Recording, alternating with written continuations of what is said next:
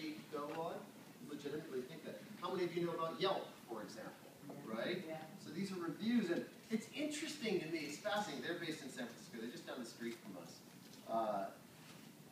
You'll go under, it's often restaurants, right? And you'll read either the most glowing review, it was the best food I've ever had, and my husband and I, we had the best time, and or just people bashing. This is the worst, we had the worst experience ever. But the point is they're talking about the restaurant, right? And you're reading it, and you're deciding for yourself, right? Now, would I necessarily, I'm not recommending necessarily like, that you just let people bash your organization, or not that you don't let them, but that you would not respond. That's the key. Pay attention when you're talking about that. It's not set it and forget it.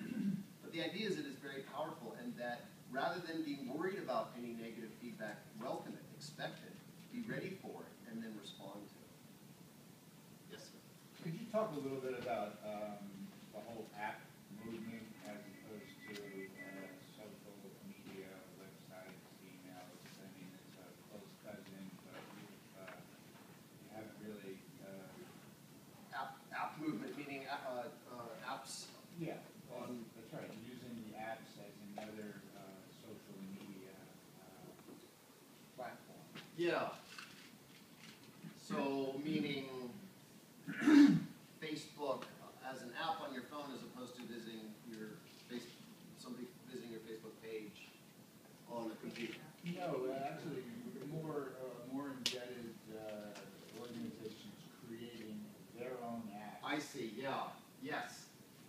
We've been watching that closely at Dini. A few years ago, some were predicting that was the future. All of us would have, every venue would have their own app, customized app.